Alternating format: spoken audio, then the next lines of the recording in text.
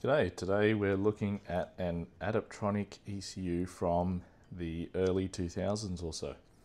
This particular one is a, I don't know if you can quite see that, but it's an E420C and installed in a Toyota Celica with a 3S GTE engine. These ECUs were pretty classic from the time, one of the most affordable comprehensive ECUs. By Andy Wyatt, who's now with Haltech. And it was a really classic time. So we had dynamic dynos with their DOS interface, Windows XP or 7, direct serial connections and so forth. So in 2025, let's see if we can get it hooked up, communicating with the ECU and be able to change some of the parameters. So the job for today is just to hook it up, get the comms going, and then change the injector table or the injection table for the whole fueling map to suit new injectors. This particular engine came with the 430cc injectors from factory, and that's what this ECU was set up with. These days, the injectors that are easiest to find are the 540cc's, which is what we have in the car now. And so we need to adjust the injection tables. Typically, these ECUs were calibrated with just the fuel table directly in milliseconds, rather than a more advanced approach of having injector size, the engine capacity, so on and so forth, and a VE table. So first job, we've got to hook it up and power it. I've got the diagram here, and we can see it's pretty straightforward. There's only power and ground. So just an ignition, power and ground. No permanent and switched battery voltage lines. So we have 4 connectors, these 2 connectors here, which are the big pins, and then these 2 here, which have the inputs and outputs for most of the signals. So all the heavy current stuff's on here on these large pins with the, I think they're injectors, yeah, injectors and other high current loads. So we have the diagram. Let's have a look at the ECU. There's 2 connectors here. So it's the 8-pin connector, which is this one, but it's not labeled on here. And if you know these types of connectors, you'll know which one's pin 1. But if you need to confirm, here's an easy way to do it. Looking at the ECU, we can see that pin 1 is the power, pin 2, 3 and 4. So these 3 together are common to the chassis ground.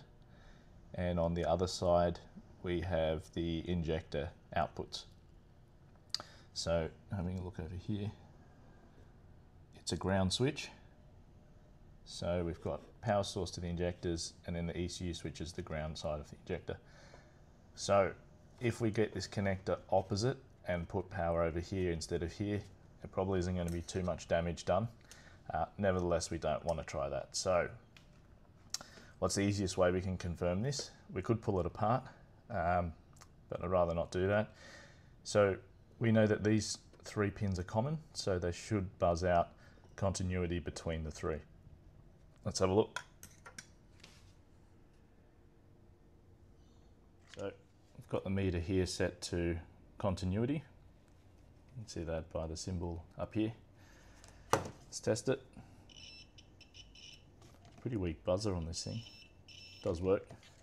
So we know that pin 1 is power. So pin 1 could either be here or here. I'm thinking it's most likely going to be here. Pin 2, 3 and 4 are ground. So that's 2, 3 and 4. So let's pick 2. And we've got continuity to those other 2. And no continuity across the rest. If we went this way, so that's pin 1, 2, 3 and 4. There's no continuity there at all. So that's pin 1, 2, 3 and 4. We have continuity, so that's pin 1 and that's our ignition power. I've marked it here on the case so we don't get mixed up for next time. Okay, so here's just a loom that I have for my switch box over here. Yellow is ignition, black is ground. So to get pin 1 hooked up, ground hooked up. Doesn't matter which pin you choose here, 2, 3 or 4. I've chosen 2 just to give a bit of, chosen pin 3 just to give a bit of space. That's all we need for this ECU because the comms come through this RS232 port here. Let's get that hooked up for power. And we'll also get a serial cable hooked up. So my particular laptop has a hardware serial port, otherwise you'd have to use a USB to RS232 serial adapter. So I'll just hook that up in here. And we're ready to give the software a go. The software we use to connect to the Adaptronic E420C ECU is the WARI software, so WARI, which stands for Windows Adaptronic Remote Interrogator. I love those terminologies from the era.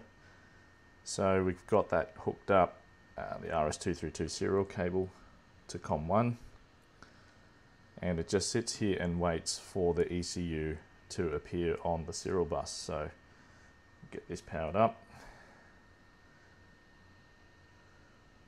Lights, camera, action, and we see LEDs come on the front, a couple of things blinking, so that's a good sign. And over on the WARI software we have the ECU detected and loading all of the tune from, or the calibration from the ECU into the software.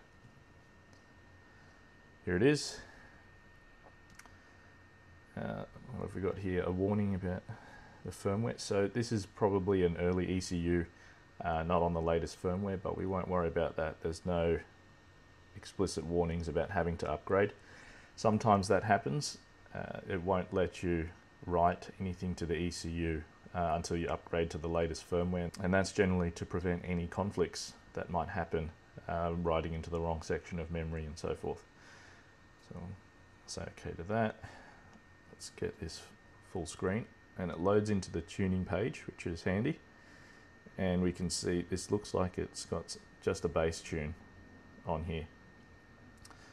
So looking at the 3D map, we've got the load going up here to 280, I think it's actually 300 on the table, 300 kPa, manifold absolute pressure, and we've got the RPM range across here, so 0 RPM, that's probably 1000, 2000, 3000, 4000 and so forth, up to 8.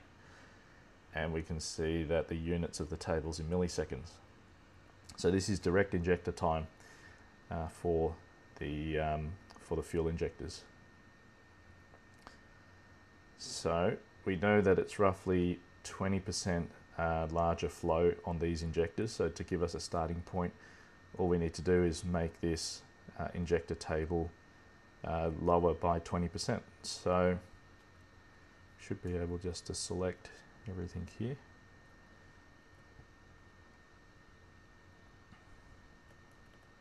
Everything selected.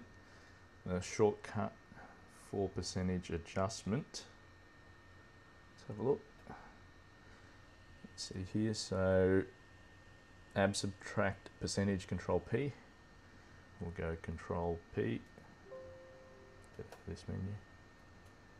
Hopefully without, oh, we can just choose select all. Control P minus 20%. And a good check is the first cell here is 1.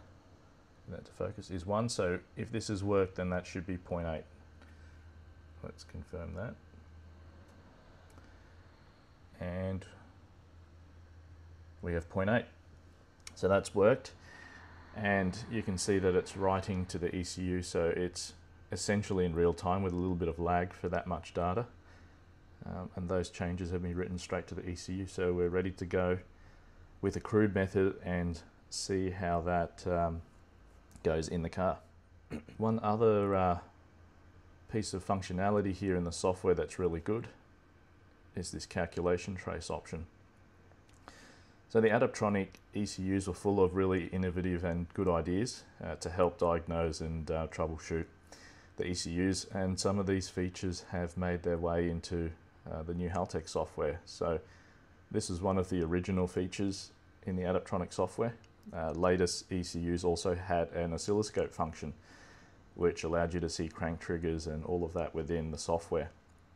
And all that makes sense because the hardware to read all and decode all of those signals are of course built into the ECU. All it needed was the comms protocol from the ECU to the PC and the software to display it.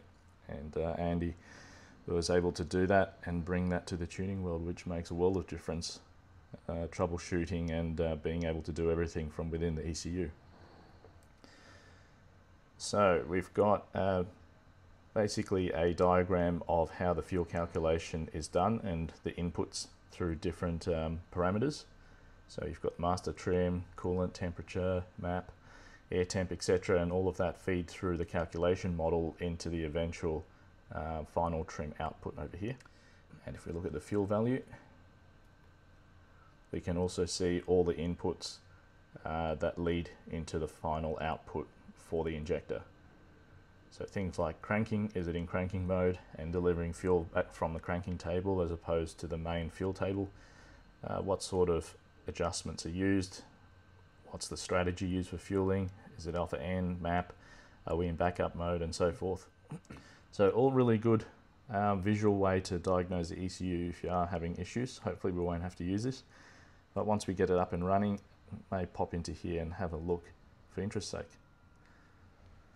Alrighty, job done. Let's get it in and see how it goes.